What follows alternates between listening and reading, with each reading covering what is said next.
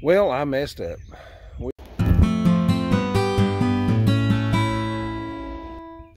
What say, everybody? This is Tony, Ashley Homestead, and would you look at what today looks like? It is 65 degrees, the sun is shining, and it feels wonderful outside compared to yesterday whenever I was doing the cutting the metal for our raised beds. But this morning I've been busier than a one-armed paper hanger. So let me show you what we've been into this morning. We got I went ahead and cut the lumber for the raised beds off camera, but I hadn't put it together yet. So let me show you what we got.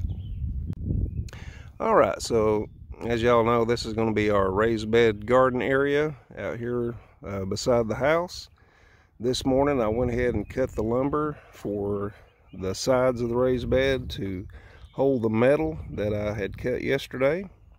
And what it's going to be is basically just a bottom frame and a top frame holding the metal together to give it stability and structure without it flopping around. The metal itself is got corrugated ribs in it, and it will give it structure strength. But I've got everything cut, got everything prepped and ready to go, so I'm going to start assembling the raised beds. All right, let's get at it.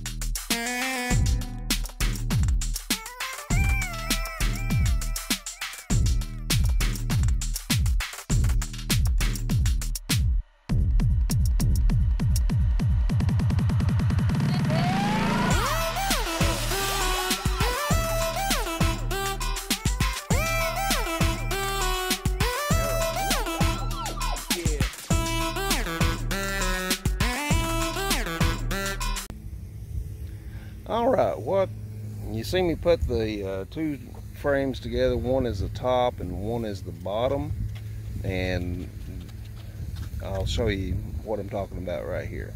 But we've got a top and a bottom. The bottom is just going to be straight 2x4 wrapping around the metal, and then the top is actually going to be where it will sit on top of the metal. Let me flip the camera around here.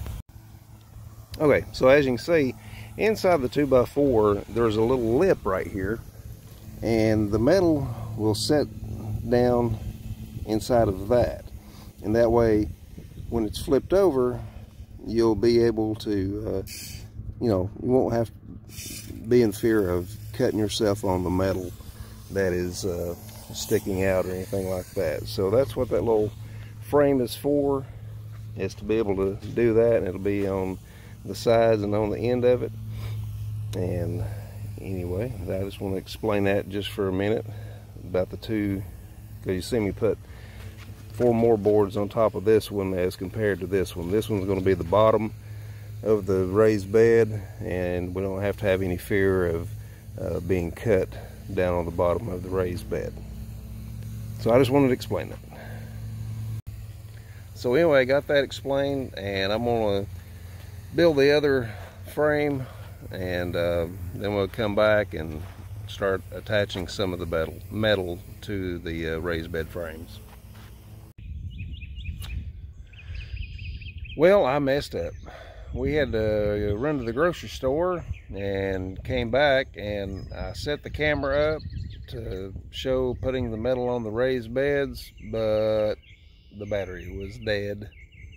So I was working away thinking I was recording and come back to it, and of course the camera was dead. So anyway, just to let y'all know, we did finish up the putting the metal in the raised beds, and I'll show you what those look like. Okay, here is our 2 raised beds with the metal attached to them and the wood holding them together. And these are 18 inches tall by 3 foot wide by 9 foot long. And the way I attached that metal to those is on the inside. I showed you where the lip was inside. Had some tapping screws and attached those in the ribs, every rib down the length and the sides of the raised bed. And we just turned them over and set them here on the ground. And we have our pile of compost under the silage tarp, and we're getting ready to fill them up.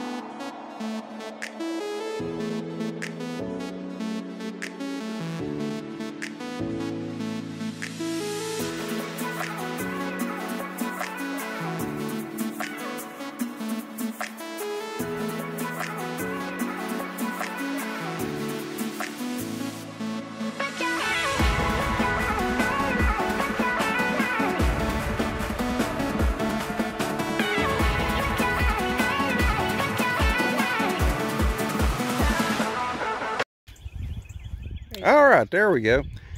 Anyway, we had our about 7 loads in our wheelbarrow to fill up the raised bed with our mushroom compost and the bark that we used, and we got it just about full. Well, it is full, but we're going to let it settle in for a day or two and get ready to do some planting in it. And so anyway, Dana's going to tell you what we've got. Hey y'all, it's Dana from Ashley Homestead. Just want to let you know that Tony has done a fabulous job in building these raised beds. I'm so proud of him. I'm so thankful that he done this. But we have been to the Amish market today, and so we wanted to see what all they had. And of course, we couldn't leave without getting any goodies as far as sourdough bread and cookies, and they have all kinds of good stuff. But we also picked up some comfrey and sweet potato slips. So come over here and I'll show you what we got. So we've already got one comfrey plant that's been growing, but I wanted to get some more. And so these are the ones from the Amish, and they look really good and healthy. And so I'll be glad to get those. We got 3 more of those. And then we got some, these are the purple, let's see, no, this is Beauregard. And then this is the Mr. Purple sweet potato. And we love these. These are so good.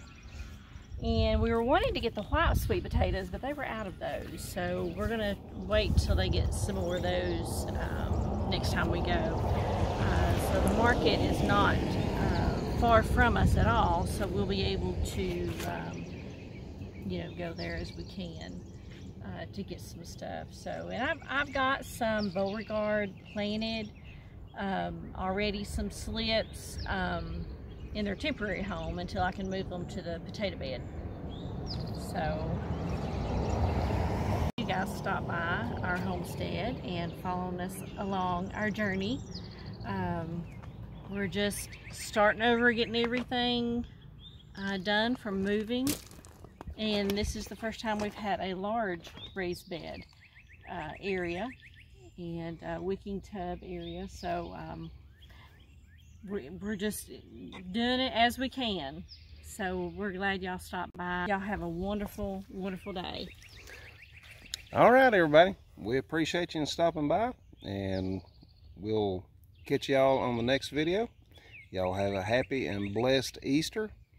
Have a wonderful Easter, everybody. And we'll see y'all on the next one. Bye.